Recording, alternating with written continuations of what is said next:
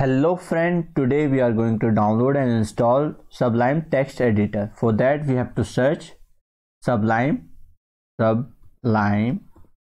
text editor.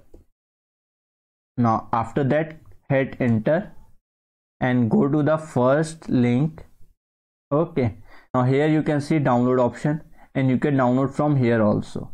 I just click here, it will start downloading. Okay, you can see after downloading we will see how we can install. Okay, now after download just click on show in folder, and after that I just minimize this, and here you can see Sublime text editor. Just double click on it.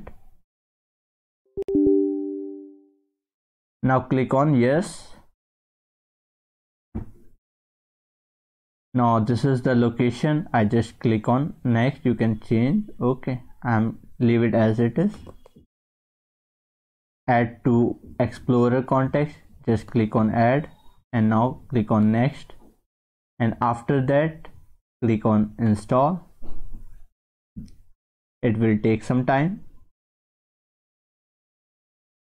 Now after that click on finish, and here we have to search Sublime.